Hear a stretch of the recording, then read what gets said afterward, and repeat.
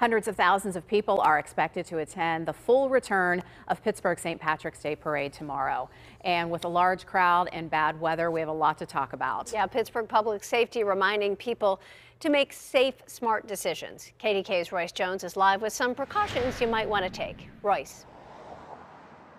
Yeah, you guys, well, on average, more than 350,000 people attend this parade, making it one of the biggest in the country and also creating quite an undertaking for police and EMS. And when you come down here tomorrow, you will notice a heavy police presence from the city, county, and state, too. And they'll be monitoring crowds for underage drinking, public intoxication, and drinking and driving.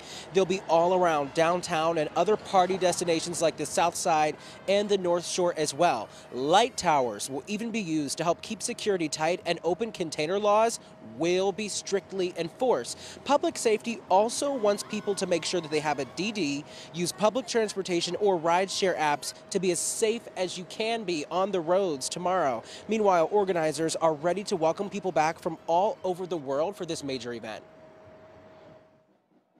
It's a destination parade. People come to Pittsburgh from all over the country. They're probably originally from Pittsburgh. Last year in the September parade, I met a guy at the end of the parade. He came up and we spoke, and he was from Dublin, Ireland, and he and his family were at the parade, and they said it's the best parade they've ever seen.